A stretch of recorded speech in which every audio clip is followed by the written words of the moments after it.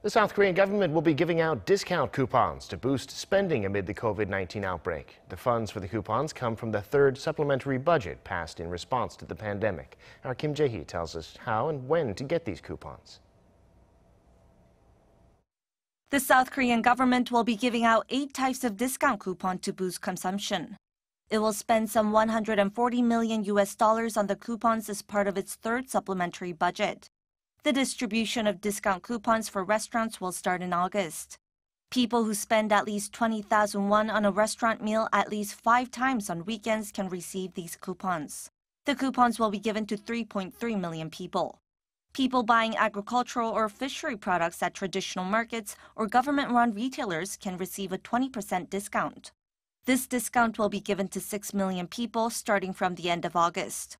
As for movies, the first 1.5 million people who book tickets online will get discounts.